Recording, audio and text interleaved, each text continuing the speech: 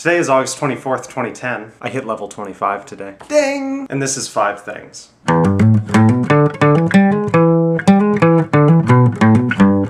It's my birthday! It's my birthday! It's my birthday! It's my birthday! But first, you guys are in trouble. In each episode, I've been Not yet. Not yet. Not yet. In each episode, I've been popping up this little annotation that says to like me or share me or whatever, and you guys have been pretty good about doing that on Facebook. And while I like Facebook, the real place that I'm trying to get famous is not on Facebook, but on YouTube. I use the term famous loosely. All that I ask you, my fans, to do is to watch the video on the YouTube page. Navigate down there, now you can, okay, there you go. Click the thumbs up down there. The most likes that any of my videos have is 5. I could probably guess who those 5 people are. So do your part to help me out and you'll make me really happy! It's my birthday! Some pretty cool people have been born on August 24th. We got this guy, he's funny. This guy's pretty funny too. This kid bought an ice cream truck with his earnings from Harry Potter. And my favorite nerd fighter. But the coolest and scariest thing that has happened on August 24th is this.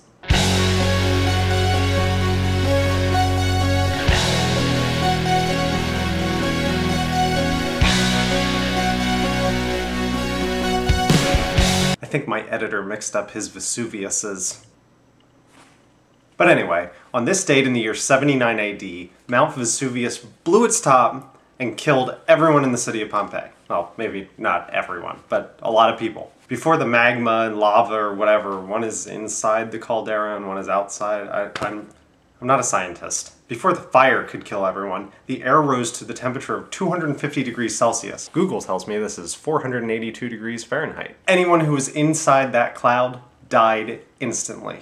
I'm only going to apologize once for the flickering light. It's a sunny, cloudy day. It can't make up its mind, so it changes every second. Number 2, and it's the first time I've ever talked about it, is something on Facebook. Users of smartphones are everywhere, especially in big cities. Now the behemoth of social media is seeking to connect them without them having to take their eyes off the screen. Facebook is taking the wraps off Facebook Places, a service that lets users broadcast their location to friends. So if you're in the park, you might find out who among your Facebook friends is already there. It's not a new idea. Foursquare Labs has been doing this for years, but it's tiny in comparison with the 500 million users of Facebook. I tried Foursquare for a couple months, but the novelty wore off very fast. It became obvious very quickly that Foursquare was not a tool for you.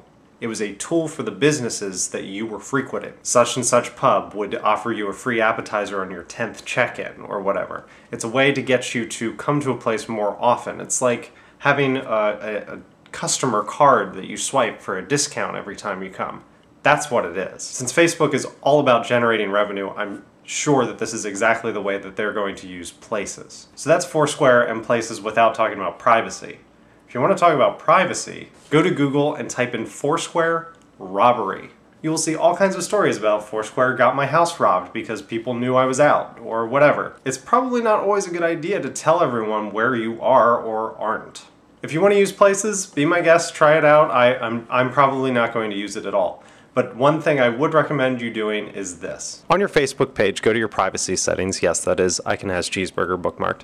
Then go to Customize Settings, and under Things Others Share, make sure that Friends Can Check Me Into Places is disabled. If Friends Can Check Me Into Places is enabled, that means someone can see you out somewhere and be like, hey, I see Sean's here, and check me in there. Even if I don't want them to. That's annoying. My favorite video game website is GameSpot. Not to be confused with GameStop, which is a video game store. Last year they ran a contest for the greatest... Hang, you're very cute. I know. You're getting hair all over my new shirt. Sorry. Anyway, GameSpot last year did this greatest game hero of all time contest. And it came down to the 2 that I had in my final bracket, and I actually did pick the correct winner, although before that my bracket was all messed up. It came down to Mario and Gordon Freeman. Gordon Freeman, of course, being the hero from Half-Life. What's kind of funny about the final matchup of those 2 is they're both silent video game heroes. They never speak except maybe in grunts or winces when they get hurt. Also, sometimes Mario says Mamma Mia. But this year, GameSpot is doing an all-time greatest game villain contest, which is really cool. The only problem is I don't know at least half of the villains. But I did fill out my bracket. It's gigantic. I can't believe how many people they put in it. And the only omission that I can find is strange considering last year's winner. The G-Man from Half-Life is not there. The head of the Combine from Half-Life 2 is there, Dr. Breen, and so is Gladys, who is the bad robot from Portal. Maybe it's because of the way it turned out last year, but I decided to end up with Bowser and Gladys. A little bit of Valve and a little bit of Nintendo.